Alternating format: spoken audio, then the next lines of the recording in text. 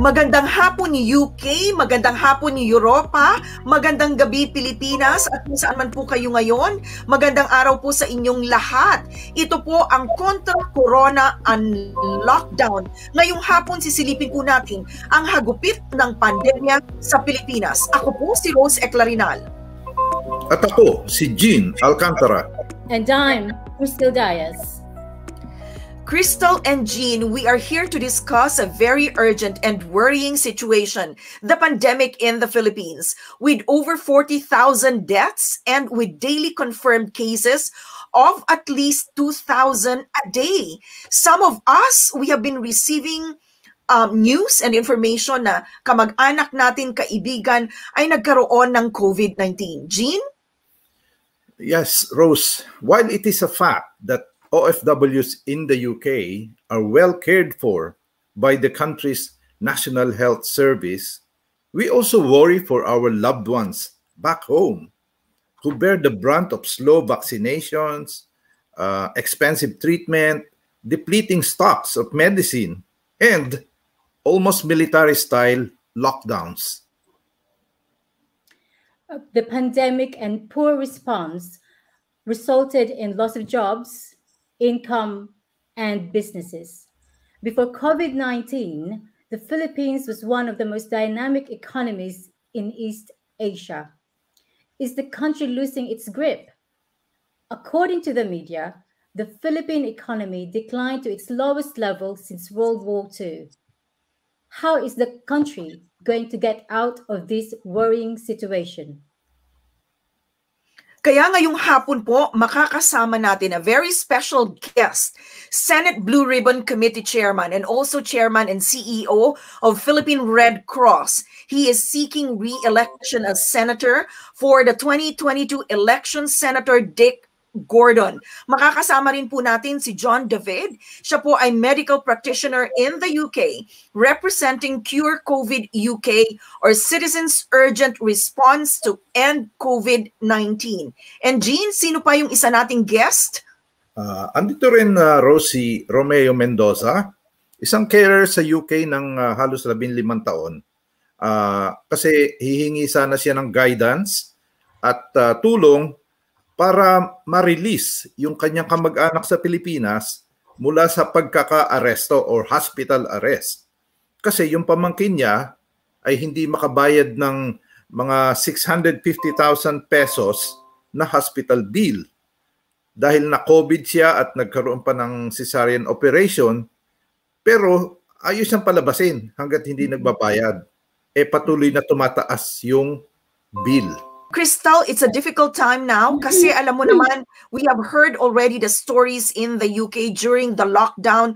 We told the stories of our kababayang during our filming of Kontra Corona, and now we are hearing it far afield. Pero malapit sa puso natin dahil mga kaibigan, kamag-anak natin ang tinatamaan ngayon o hinahagupit ng pandemyang COVID-19. What is your family story in the Philippines? It's a very good question, Rose, and it is actually a very worrying time, as I said earlier.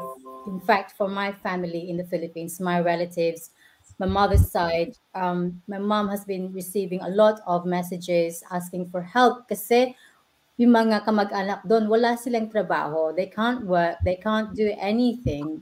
They lost their livelihood because, they're not, because of the COVID restrictions. So it is very sad. There's only so much you can do to help them dito sa UK.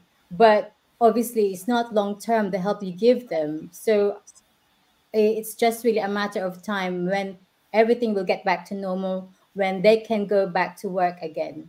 Okay. Thank you, Crystal. At this point, makakasama po natin ang ating dalawang guest, John David at si Mr. Romeo Mendoza. Magandang hapon po sa inyong dalawa. Good afternoon po, Ma'am Rose. Magandang hapon po sa UK at magandang gabi po sa Pilipinas. Okay, Jean, go ahead. Yung unang tanong natin kay John. Okay, John or Ton, salamat sa pagpapaunlak mo sa amin. Balita ko, tinututukan nyo sa QUK talaga ang pandemic response ng mga stakeholders sa Pilipinas at kung paano nila ito mapapagaling. mapapaganda. So, pakikwento man, paano ba nabuo ang Cure UK? Ang Cure UK po ay matagal na naming naisip ng mga kaibigan ko at mga kasamahan dito sa UK, particularly mga nasa London. At nung binubuo po namin konseptong to, na-realize din namin na meron din pong ganito sa Pilipinas. Meron pong Cure Philippines na binuo ni na dating DSW Secretary Judy Tagiwalo. At dahil doon, kinontak namin sila, nakipag-ugnayan, nag-conceptualize, at binuo namin ang Cure at nilaunch namin noong September 19. At sila rin po yung nandun virtually para magsalita. Ito po ay na-inspire bunga sa mga life story ng aming mga kakilala, mga kaibigan, na kasalukuyan nahihirapan sa pandemic, may mga namatay na, may mga kasalukuyang batbat sa utang at nawalan ng hanap buhay. Yun po ang aming main goal dito. Ang goal po namin ay i-advance ang isang mas makabuluhan at mas komprehensibong pandemic response lalo na sa Pilipinas. Lalo na po tayong nasa UK, tayo ay masaya at maligaya sa response ng ating gobyerno. Okay, John, so question lang. So yung mga Pinoy na nanonood sa atin ngayon, kung gusto nila mag-involve dito sa ginagawa ng Cure UK, so paano kanila ko kontakin? Actually, it's still on the initial planning stage. Although na-launch na namin, we are still setting up our website, which is almost finished. Nandun yung kanilang membership form, doon pwede sila mag-register, nandun ang mga news feed namin, nandun yung mga donation buttons namin, meron din po rin kaming sa Facebook, at sa kasalukuyan po, yung mga binuo namin sa launching, we divide them into groups and we call them Cure Cells. Ang mga Cure Cells na to ay physically nag-organize ng iba't ibang grupo, pinapalaki yung mga grupo na yan at dinidivide sa mas maraming grupo. Salamat sa iyo, John, for sharing that, no? At this point, makakasama po natin si Mr. Romeo Mendoza para magbahagi naman po siya ng kwento ng kanyang pamilya. Very briefly, Mr. Mendoza, ano po yung problema na kinakaharap ng pamilya ninyo ngayon? Magandang hapon po, Ma'am Rose, at sa inyo po dyan, lalong-lalo na po sa Pilipinas. Magandang gabi po. Okay. So tell us your story po. Nabanggit ni Jean kanina na meron kayong pamangkin, may kamag-anak kayo na naka-hospital arrest as we speak. Opo, nakarating po sa aking kaalaman ng aking mga kapatid doon sa Pilipinas na yung pong pamangkin namin, nagka-COVID patient po kasi siya. At the same time, buntis po siya na manganganak po siya at maoperahan na. So yung pong talagang tumitingin sa kanya, hindi na po niya inoperahan dahil COVID na po siya. Nirefer na po siya sa public hospital. Ang problema po, alos puno na yung hospital, hindi na po sila tumatanggap.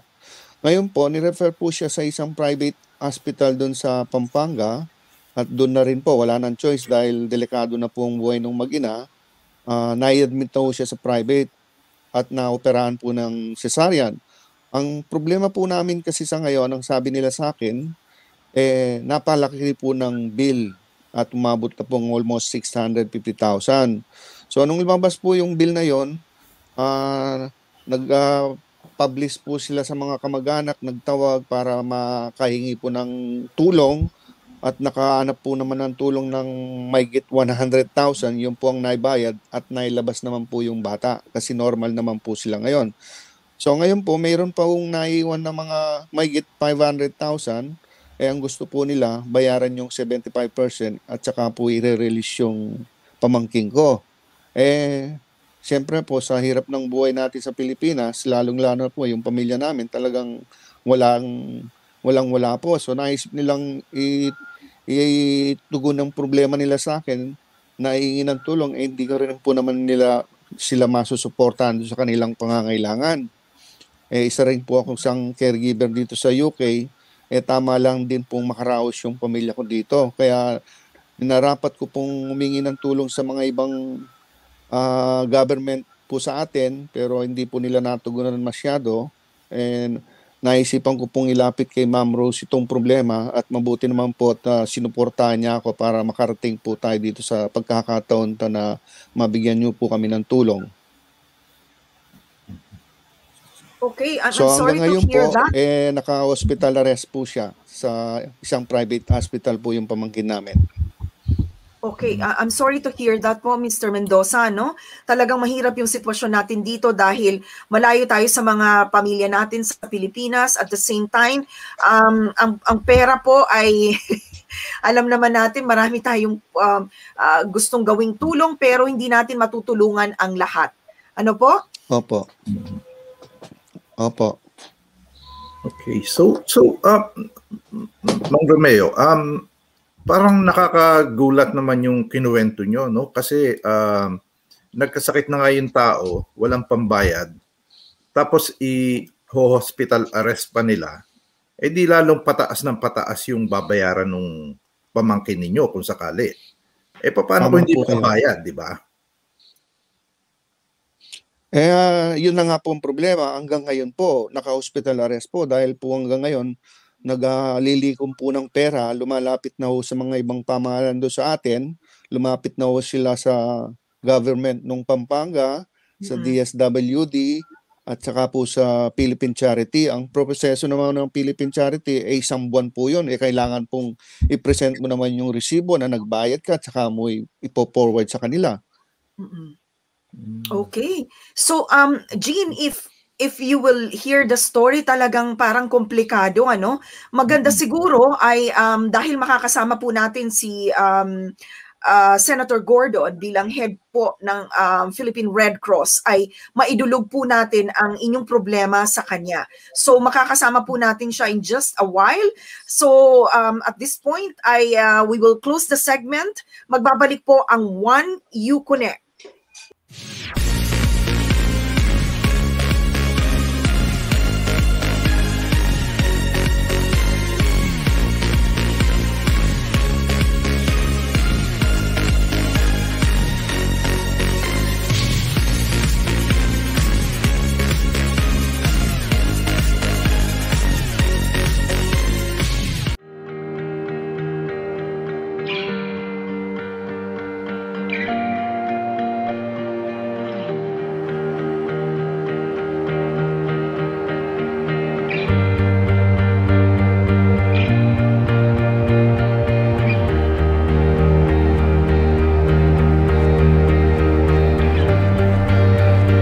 Si Rose Eclarinal.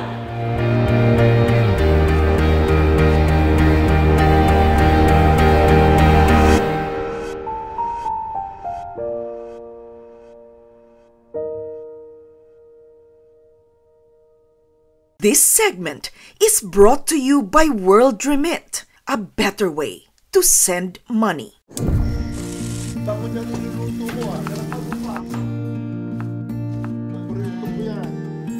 Sa World Remit, naiintindihan namin ang iyong paglalakbay. Na minsan, kailangan lumayo upang makamit ang tagumpay. With ways to save more, when you send more, World Remit is here for you. So you can be there for them.